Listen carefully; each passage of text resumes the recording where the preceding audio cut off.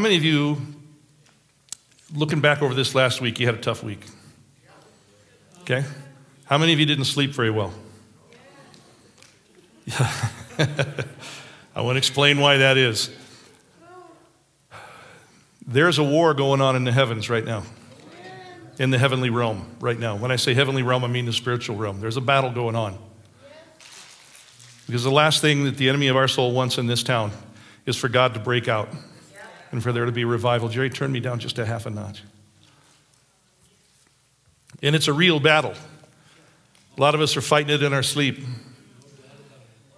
And it's a time when we need to, or lack thereof. And it's a time when we need to stand. We need to stand with determination. We need to stand with fire because you know what? We've already won. It just hasn't manifested yet. We've already won. And I like to think that every time we come together and we lift up praise to the Lord, you know, worship is the best warfare there is. And when the word of God goes forth, it breaks strongholds.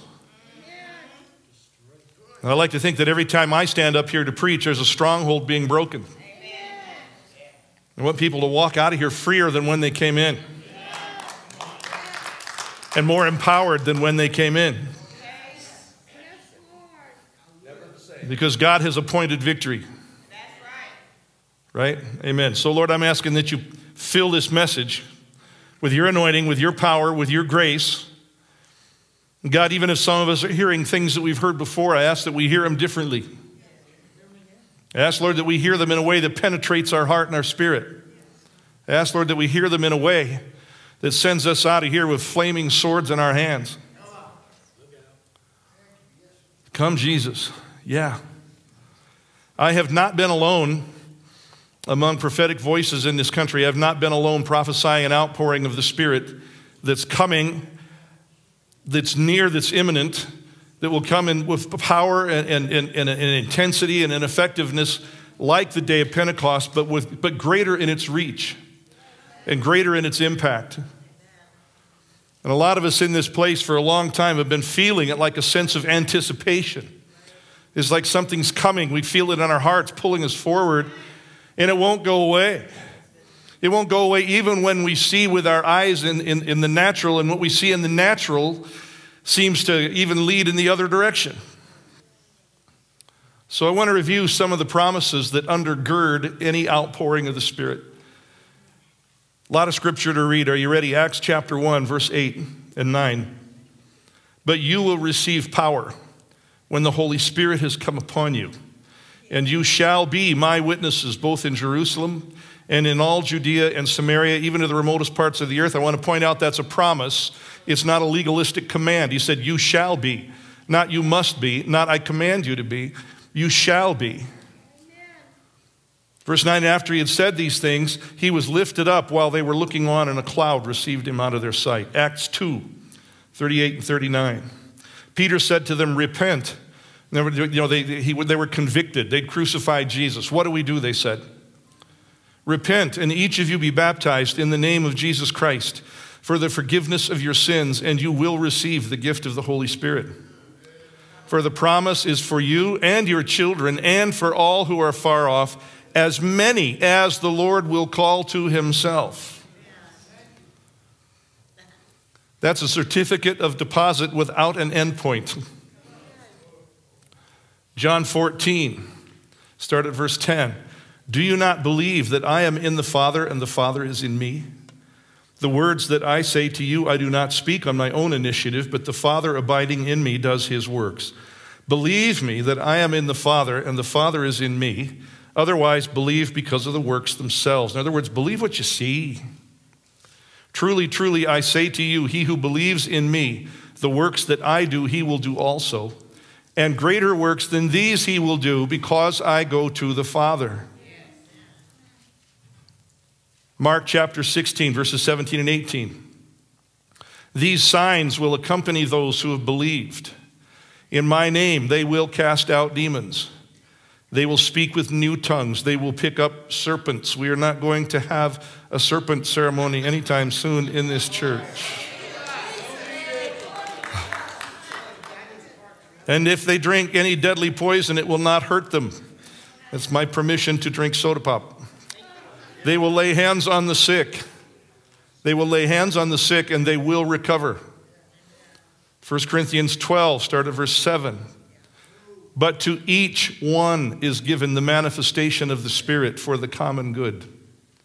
For to one is given the word of wisdom through the Spirit, to another the word of knowledge according to the same Spirit, to another faith by the same Spirit, to another gifts of healing by the one Spirit, and to another the effecting of miracles, and to another prophecy, and to another the distinguishing of spirits, to another various kinds of tongues, and to another the interpretation of tongues. I could do a whole lesson on different kinds of tongues.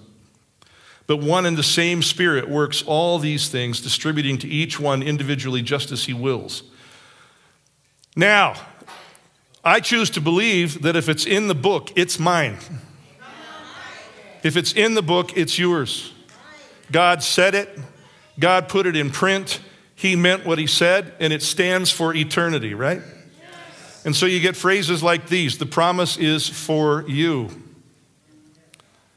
For all who are far off. All these phrases. As many as the Lord our God will call to himself. Those who have believed.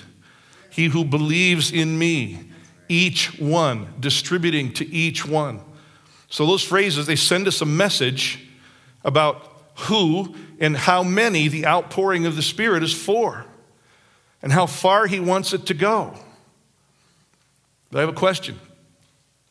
How many of us have this tendency to look on when the Spirit begins to move and the miracles begin to happen, and you think to yourself, how does this include me? Or does it include me at all? And maybe you hold back a bit. I see Christians hold back. Spirit's moving, they'll hold back. Maybe they hold back a bit because something inside says that it doesn't include you. That's for them. Am I talking to anybody? Two clear things show up in these promises of God that are written in his word, and because they're written in God's word, they are more true for you than anything you've experienced or felt in your personal life. First, it's not about the position you hold or the position you don't hold. And it's not about whether you feel you're gifted or not. It's about Jesus. And it's about faith. And that faith translates as a simple trust in the God we serve. These signs follow those who believe. And you've heard me say so many times, belief is never a performance. It's never an achievement. It's not some mysterious quantity of certainty that you muster up. It's a love relationship with Jesus that brings you into a place of settled rest and trust with him. It's not that you go out. It's not that you go out and you do supernatural things because you have to. You do supernatural things because you've been freed to. It's a release. You're released in love. You're released in trust. Here's the second thing. It's never dependent on human beings. It's about the Holy Spirit who has come to dwell in every one of us who pursue a relationship of surrendered trust with Jesus. These things that we're talking, these gifts of the Spirit, they're gifts of the Spirit. You know, a gift is not an achievement. It's something you receive. A gift is not earned, or it's not a gift, it's wages. So these are gifts of the Spirit, manifestations of the Spirit. They belong to him. They're his to work. I don't like hearing Christians saying, I have a gift of this or I have a gift of that. No, you don't. Holy Spirit has the gift, and the Holy Spirit has you. They're his. They're his to work. They're his to dispense. Not you or me. They go way beyond human limitations. You know, because they're bigger than we are, because the Holy Spirit is bigger than we are. He transcends us. They're not limited to our humanity. These gifts, these supernatural things that we're gifted to do, supernatural love, supernatural miracles, they're not limited by our humanity or what we think of ourselves. They're not limited by what we feel in the moment. God's bigger than we are. And nothing that he does can be contained by us. Sometimes people say, well, God's a gentleman. He won't move without our permission. That's a lie. You want to ask Paul, while he's face down on the road to Damascus, sucking dust boogers up his nose, how polite God is.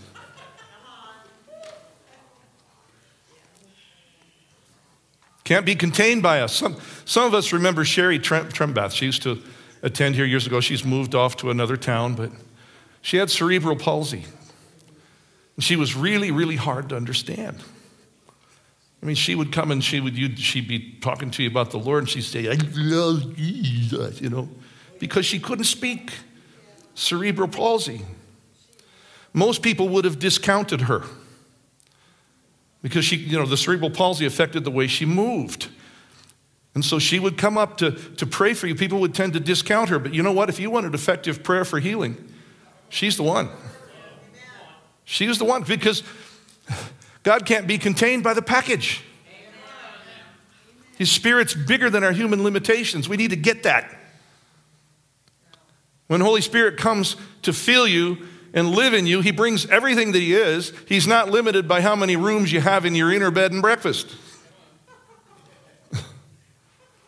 He's not there to rent a space for a day or two. He's there to stay.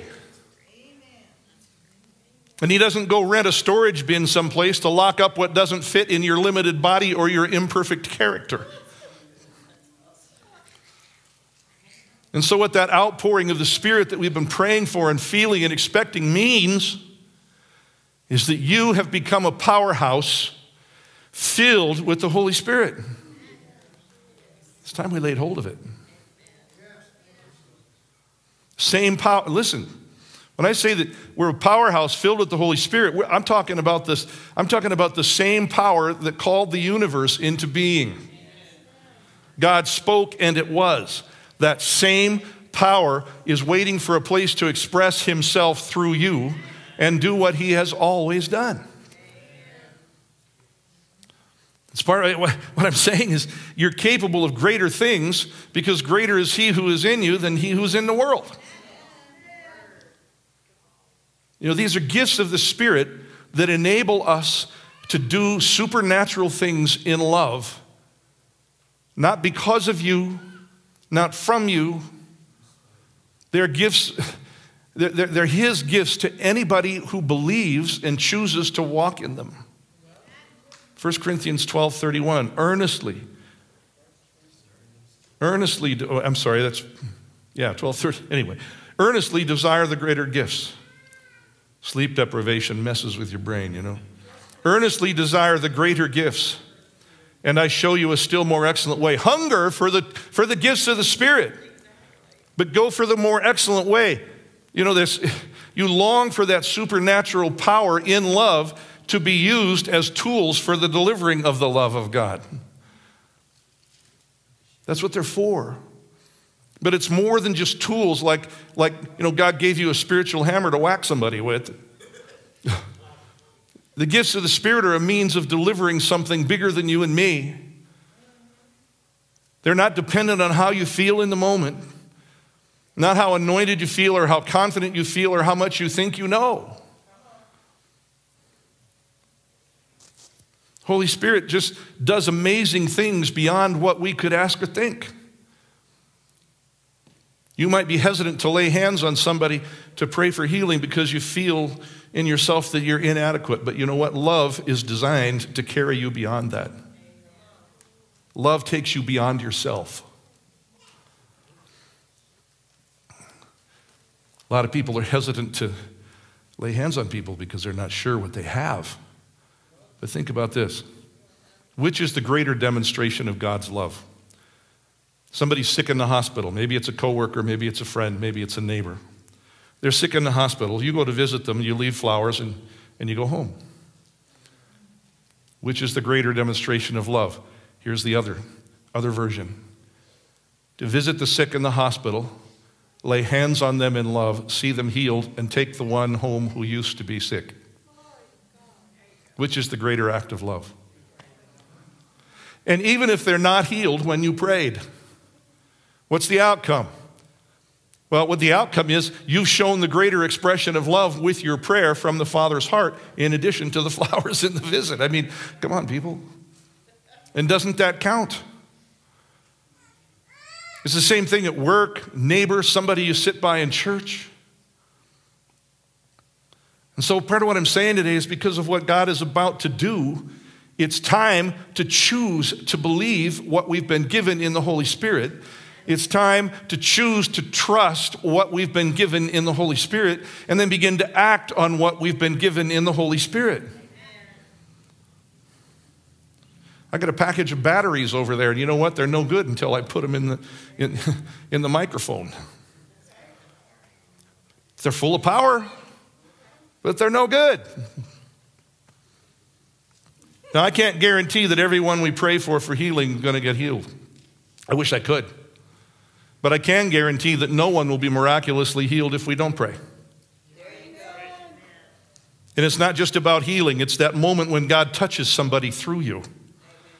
You know, some of us are supernatural listeners. There's something happens because there's the power and love of the Holy Spirit is in us. And when we listen to people, it draws something out of them that draws the poison out of their lives.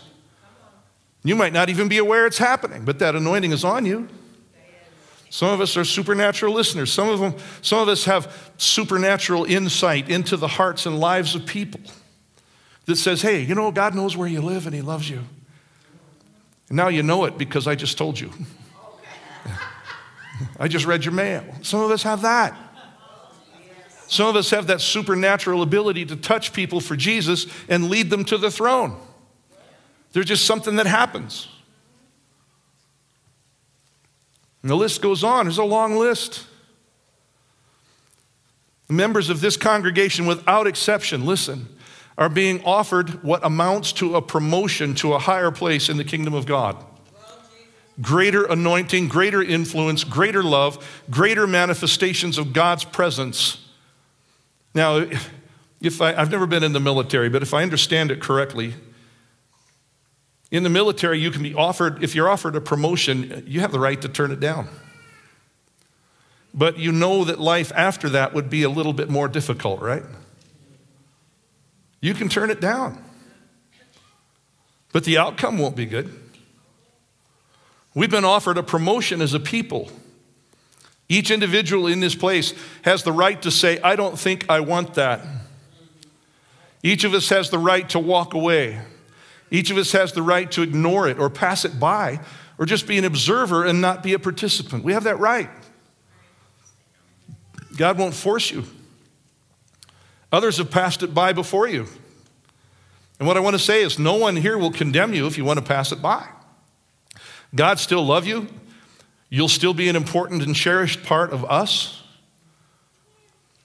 But would you really want to trade a lifetime of walking in the power of God for the illusion of safety or control? Or for a lesser life with fewer risks? So there are decisions to make, to reach out and do it, to decide.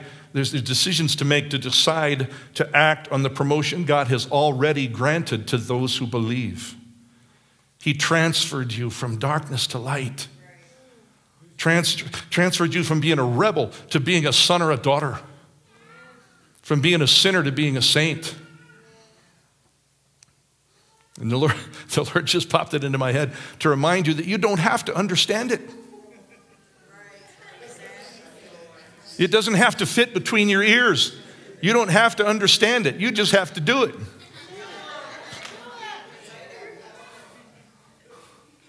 I mean, I'm a pretty smart guy, but next to him, I'm stupid. I mean, really. With that advancement, with that transfer from dark to light, from being a sinner to a saint, with that comes a promotion. And with a promotion, listen to me, with a promotion comes greater authority. Yes. And with greater authority comes responsibility to use the authority for the benefit of others in the Father's love. Yes. A lot of people misunderstand the authority of the believer. And they go around decreeing this and decreeing that and look like idiots. I'm going to tell you something. The heart of it is we've been given authority to love, and nobody can shut that off.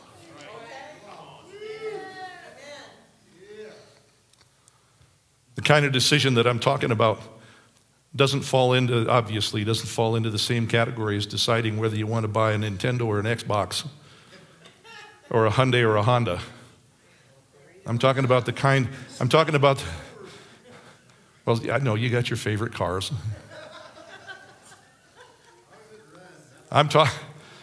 Yeah, somebody said, just give me one that runs. I don't care. I've seen some of the cars some of you drive. You just cut a hole in the floor and play Flintstones. You know, it's. I'm talking about the kind of decisions that determine what you're becoming and who you're going to be 20 years from now.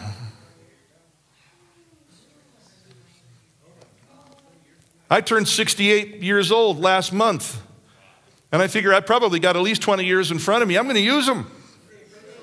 What am I going to be 20 years from now?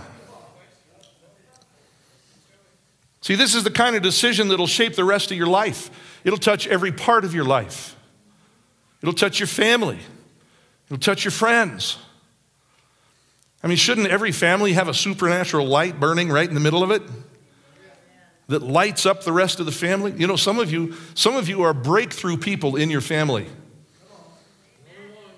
Over and over through the years, I've seen one person in a godless family get saved, and pretty soon, within the next couple of years, the whole family follows. Some of you have that anointing. So it's a calling to be responded to. It's a destiny ordained by God. Jesus said, many are called and few are chosen. Why? Because we can choose to answer the call or not. But if you don't answer that call, I can tell you from experience what happens. Because I've observed it over and over again. You can say, no, God, I don't want to go that far with you. And everything after that will carry a sense of emptiness. Emptiness and disappointment. I've watched over the years when so many people have said no, and I've watched the aftermath. I'm talking about purpose for living. You know, you take purpose out of any life, and disappointment will set in. Discouragement will set in. Sometimes depression will result because life will make less sense after that. And don't get me wrong here, I'm not just talking about healing gifts and obviously supernatural stuff. I'm talking about the love of God flowing through you to connect with people in a way that reveals who Jesus is.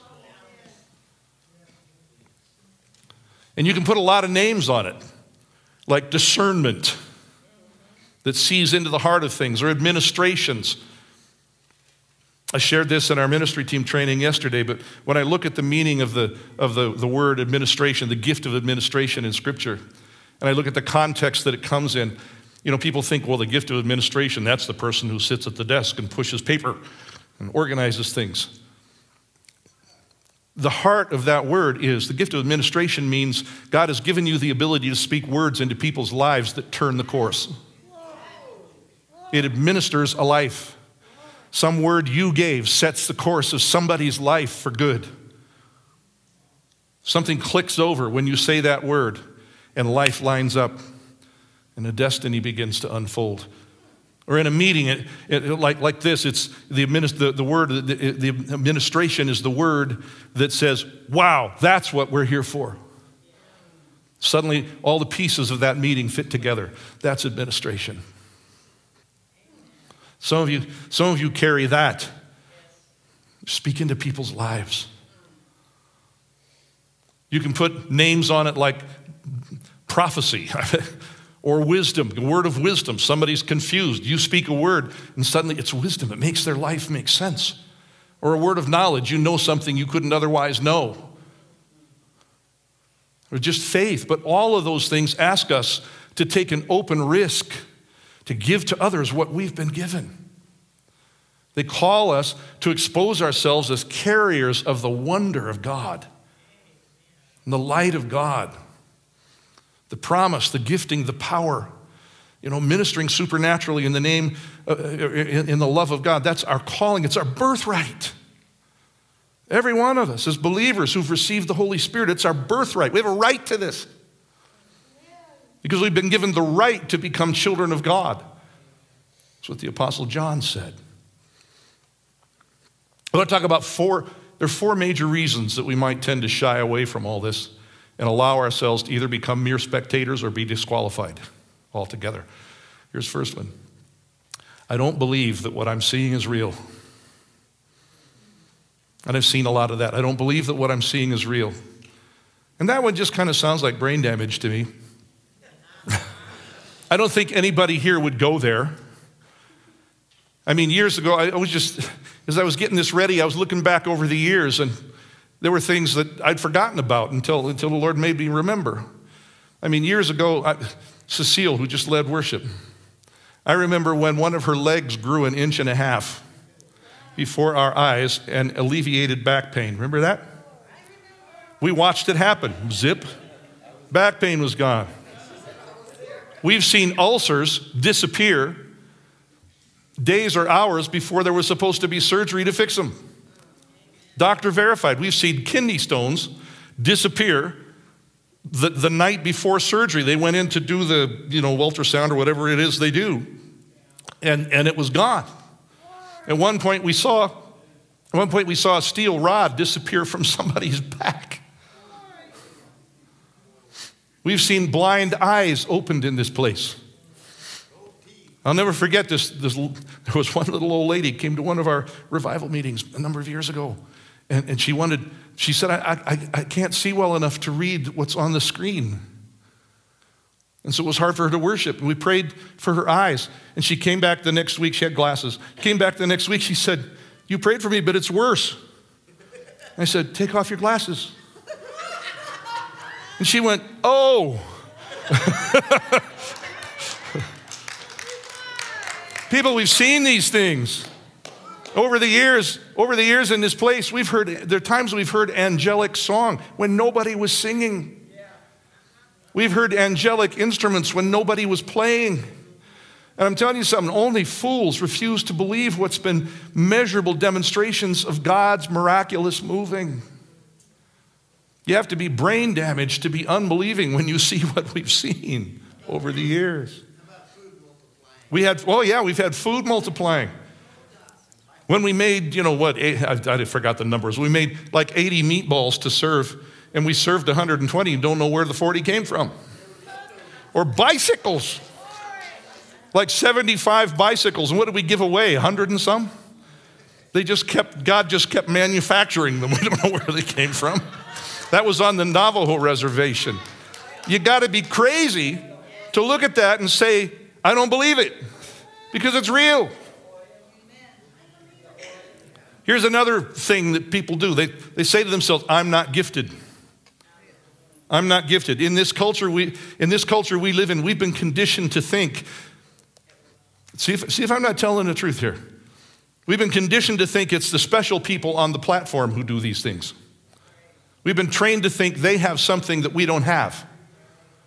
And so there's one on the platform who's a performer, and the crowd is there to adore him or her. That's been the American pattern for a very long time. The hero produces and you receive. He's special and you're not. It's been with us for decades. It's unbiblical and it's idolatrous. And here's a piece I wasn't going to say. Well, no. One of the benefits of getting older is that you've been through a lot. And you learn lessons, and there are things you observe. And I remember when I went to Toronto when the revival broke out. And people didn't go for the speakers. The speakers mostly sucked. They bored you. And the sound system was so scratchy I could hardly listen to it because I'm a musician. I've been a studio musician. And the performance wasn't that. They broke every rule of the show. Meetings would start at like 7 o'clock. And it'd be 10 o'clock before the speaker got up. Because they'd have boring testimony after boring testimony. So I'm just saying. But you know why people came? Because God was there. And when you got prayed for, it was hundreds of nobodies whose names you never knew. Praying for people. Incredible things happened. And then I watched a shift. The superstars emerged. And they're good people. I have nothing bad to say about them. But pretty soon it was, there's a conference coming. And so-and-so is going to be speaking, and now everybody wants to fly there because so-and-so was going to be speaking. When we used to come because the Holy Spirit was going to show up. And then it was everybody facing forward, waiting for something to happen from the platform, instead of all that incredible body ministry going on. And it all began to die away. And I'm not saying Holy Spirit doesn't still show up, but it isn't like it was. Because we adopted something that was not God's model. The hero produces, you receive. He's special, you're not. But the scripture says, to each one is given the manifestation of the Spirit for the common good. When we began creating the star system where we exalt a hero leader on the platform to do it for us, and we began to fill auditoriums just to see and receive from that hero leader, all facing forward as a passive audience, we began to rob ourselves of the promise. We did. More and more when I travel and I speak in various places around the country and internationally, they kind of expect that star system. You know what I try to find? I try to find ways. I did this the last time I traveled to Canada. I want to find ways to get people ministering to each other. I want to find ways to let Holy Spirit flow through the body. So this last trip, I just had everybody join hands, and I said, just ask Holy Spirit to come, and you pray for the one next to you while you're holding hands. And it was a train wreck. I loved it. Because people were connected. See, God has not favored the big boys more than he's favored you. They don't have anything you don't have except a calling and an office in which they're supposed to inspire, equip, and release you. There's some of us don't think we're old enough in the Lord. You think you don't know enough to be gifted or to minister power. That's nonsense. It's the Spirit of God. It's not your knowledge and it's not your maturity. You know, over the years since that Toronto revival began that we were so touched by in 1994, since then, gosh, my information is now at least 10 or 12 years old. The last I heard, there have been 45 resurrections from the dead in Mozambique under Heidi Baker's ministry. Some of them have been buried 3 or 4 days. If you think you've got to be mature or know a lot to raise people from the dead, I want to tell you most of those resurrections happened at the hands of children from the dump where they lived. And so what I'm saying, orphans from the dump. So I'm saying you can do this. You've been called to do this. And you were called to do this from the moment you gave your heart to Jesus. Here's the third thing. I'm afraid. I'm afraid. Some people are not only afraid to try to minister the power of God, they're afraid to be anywhere where his power is being manifested. Why are you afraid? Well, some of us are afraid because you can't control the power of God. You can only flow with the power when it comes. Here's a stupid for instance. You take some people to Elitch's, the amusement park, go find the roller coaster. And you explain to the person with you, you know, the wheels of I want you to go on the roller coaster with me because it's a lot of fun. And you explain to them the wheels of the roller coaster are fastened to the tracks. The cars cannot come off.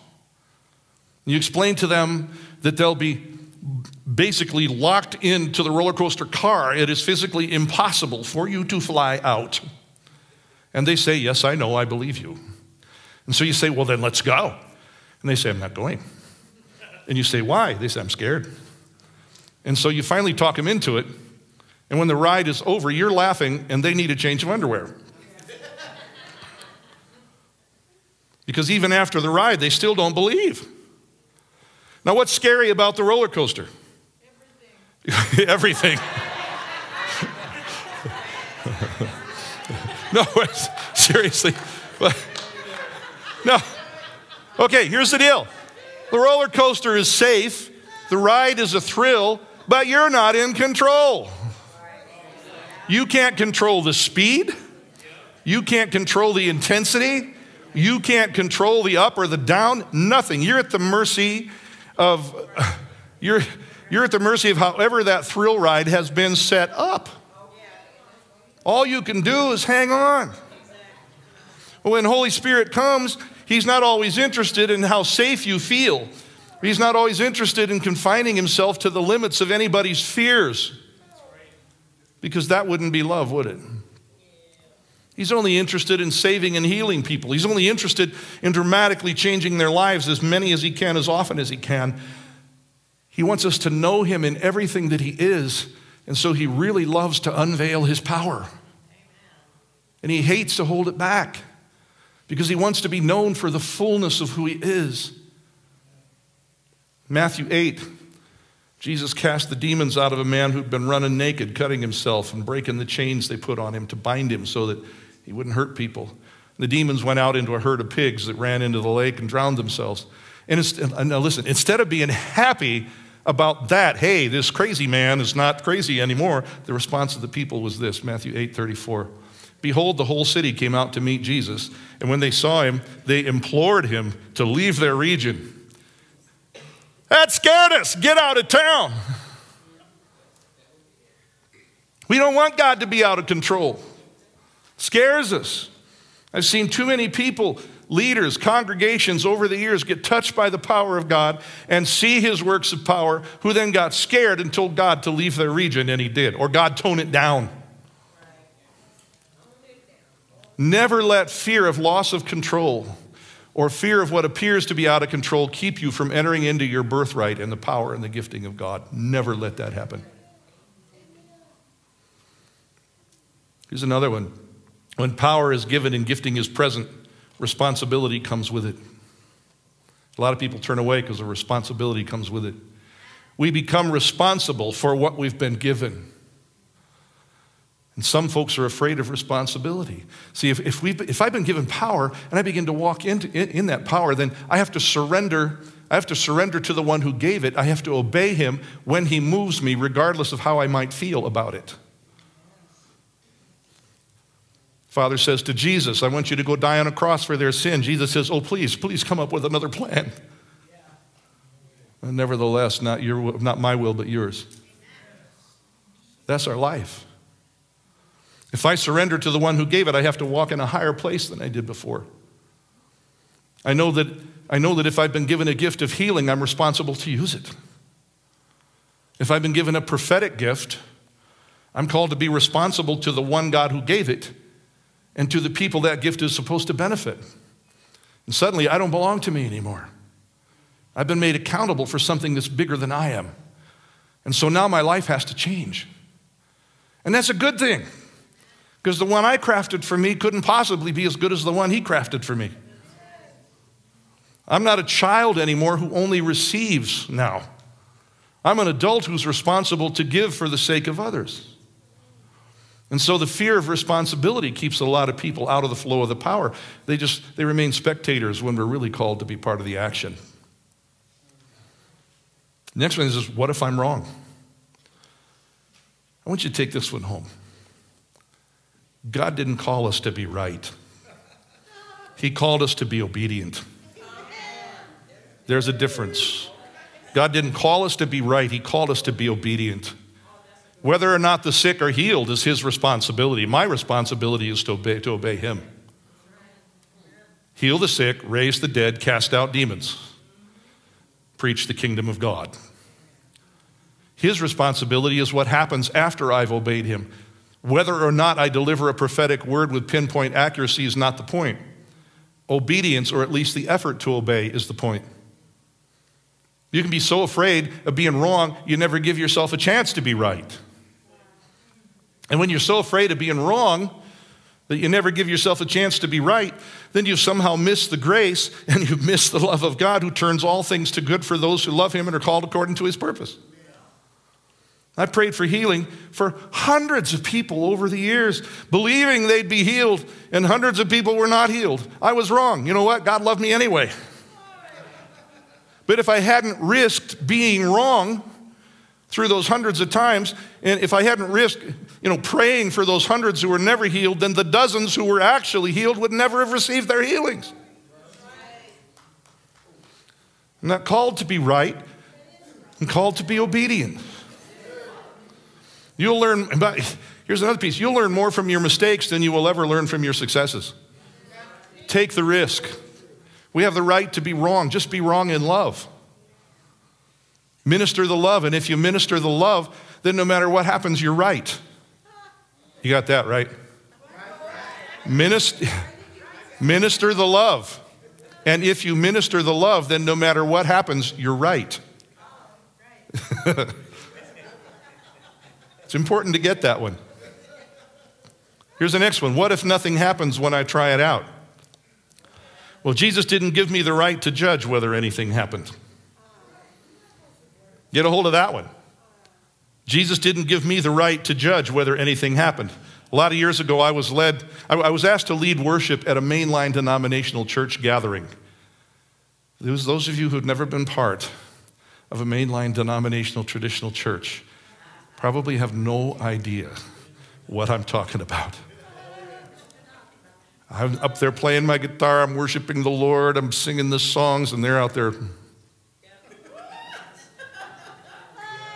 I'm playing rowdy in there. It was crazy. I didn't think the power of God showed up at all. I'm judging by what my eyes see.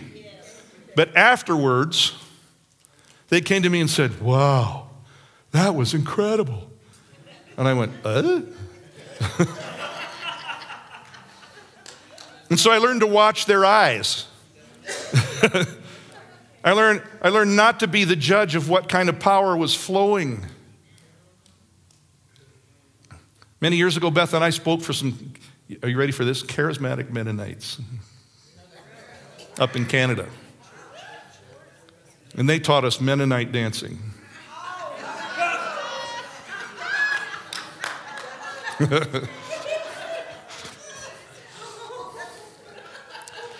I did a funeral one time. I didn't feel the power of God at all. I mean, I'm leading this service. I'm used to feeling the power of God. I'm used to feeling the love flowing through me when I minister. I depend on that. I count on that. I didn't feel anything. I thought nothing had happened in that service. I thought it was dead as doornails. And afterwards, a couple who were relatives of the one who had died came to me and they said, you know, if we'd had a pastor like you, we'd probably still be in church. And I thought, okay, Lord, I get the point. You be obedient. Let God judge whether or not anything happened. Because it's not subject to you. Here's another one. Some of us, we're like Simon the magician. Some want to do it for the wrong reasons, like Simon the magician. Acts 8, start at verse 18. When Simon saw that the Spirit was bestowed through the laying on of the apostles' hands, he offered them money, saying, give this authority to me as well, so that everyone on whom I lay my hands may receive the Holy Spirit. But Peter said to him, may your silver perish with you, because you thought you could obtain the gift of God with money. You have no part or portion in this matter, for your heart is not right before God. Therefore repent of this wickedness of yours, and pray the Lord that if possible the intention of your heart may be forgiven you. For I see that you are in the gall of bitterness and in the bondage of iniquity. I want to tell you something. Nothing will derail ministry and the ministry of real power quicker than the need to be seen, or the need to be recognized as powerful, or the need to feel important, or to profit from it personally in some way. See, the gall of bitterness, the bondage of iniquity, insecurity at the roots of your life has a hold on you, and you need to be involved in ministry so that you'll feel significant. If that's the case, you're a user, not a lover. Or you're bitter when you're not given position. You're bitter when you're not seen as holy. You're bitter when you're not seen as powerful or influential or important. Or maybe you're somebody that has a history in your life of being rejected and being abandoned that's deeply rooted in you, and so you feed on the praises of people who see you as being a dispenser of power. I suspect something like that was part of what drove Simon. He was afraid of losing his position of recognition and admiration. There was a need in him, a fear of being insignificant. not having position, and it disqualified him as a minister of the power of God. And so God has called us into a time for wholeness. He's called us into a time to pursue selflessness in order to become stewards of the power of God. People that are safe to minister what God has given us. More than that, and this is the primary challenge to most of us here today, it's a time to say to yourself and to the Lord what Isaiah said to the Lord in Isaiah 6:8.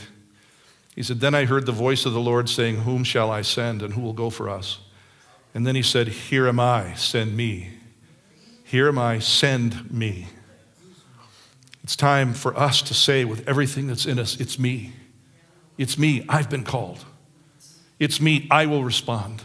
It's me, I will take the risk. It's me, I will say to God, have your way with me. I will choose to believe that I have been filled. I'll choose to believe that I've been equipped and gifted, and I will act on it. I will not be left out of the coming blessing. I will stand in it by faith and by the promise of God. I finished with this years ago when the Toronto thing was going on. I was working with a lot of issues inside of myself, and I would go up to Toronto and everybody else is getting touched and everybody else is getting wasted. Matter of fact, people would come down the line praying for people and they'd all be falling down, and then the person praying would pray for me. I'm a post, I feel nothing, and so what was supposed to be mine would bounce off, get on them, and they'd fall down, they couldn't pray for anybody else. But you know what went off in my heart?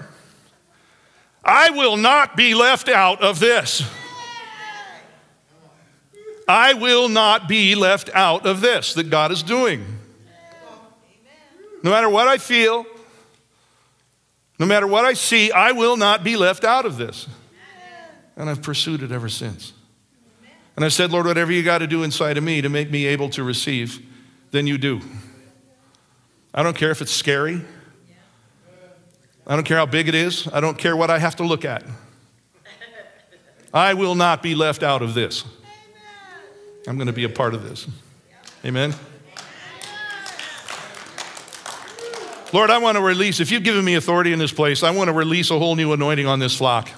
I want to release a power like we've never known in the name of Jesus. I want to release a whole new level of your move, of your spirit, of revival and renewal on this people, God. I want to light the fuse on a bomb, that it would explode in this city and that it would confound the naysayers. Lord, that it would confound the powers of darkness, that the powers of darkness would be shamed and disarmed. Amen.